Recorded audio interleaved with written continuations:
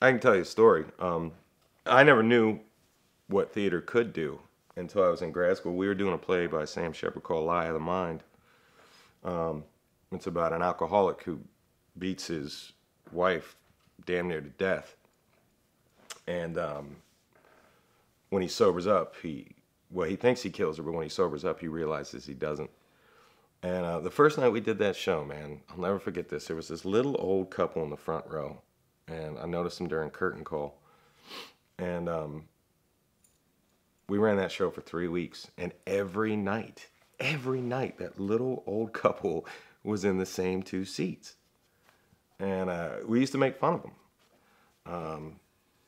We called them the old sadists, because it was like, yeah, they just loved this play about this alcoholic who damn near killed his wife. And we were at the cast party, and this little old woman walks up to me, and she goes, "Thank you."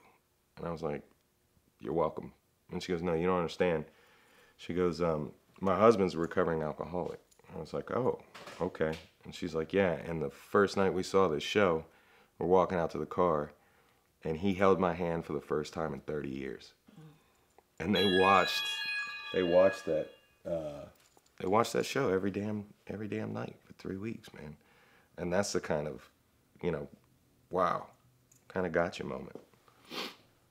So. Cool, thanks. Yeah. You can put your music back on if you like. Thank you. Starting to think you hated Sarah Vaughan.